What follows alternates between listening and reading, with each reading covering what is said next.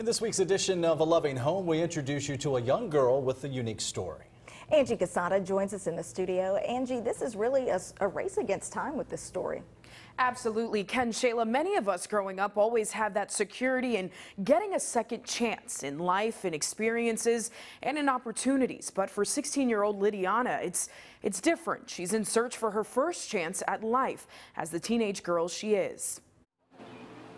Jennifer Bailey knows Lidiana's story very well. Lidiana came from Guatemala, and she wasn't really given the chance to, have the teenage life here in the U.S. Lidiana came to the United States and was introduced to a life that she wasn't ready for. She was forced to start a family at a very young age. So that makes it a very unique situation. She does have a son who is 1.5 years old, and she desires for both of them to be together, but she is not ready to be the mother of Christopher. Lidiana is pleading to keep Christopher in her life.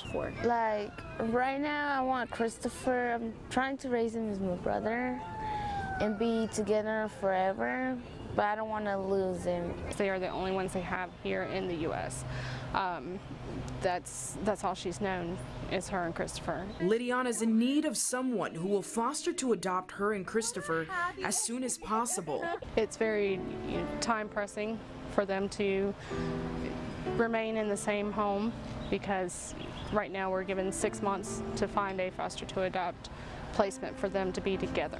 I think it's important because he's like mine, like he's like my blood, and he's a piece of me. He's a piece of you. Yeah. And what are you hoping just to have with Christopher? What kind of life are you hoping to have? Like, be together forever with the family and be happy.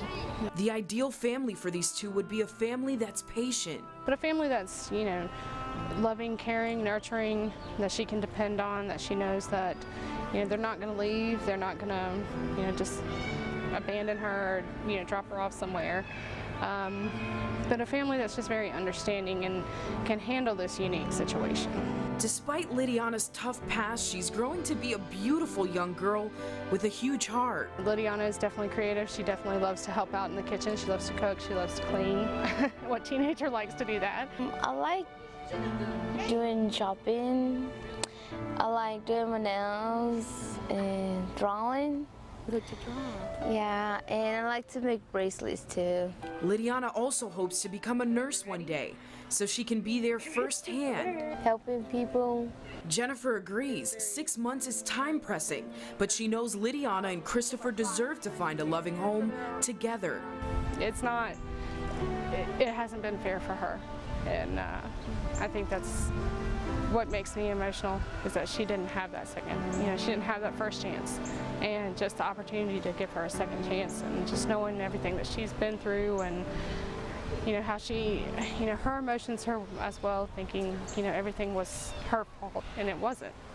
So, I am strongly advocating that they remain together, and that she, get to see Christopher's milestones and be a part of Christopher's life. If you're interested in learning more on fostering and adopting Lidiana and Christopher, you can call Children's Home Society of North Carolina. Their information can be found on our website, WNCT.com/aloving home.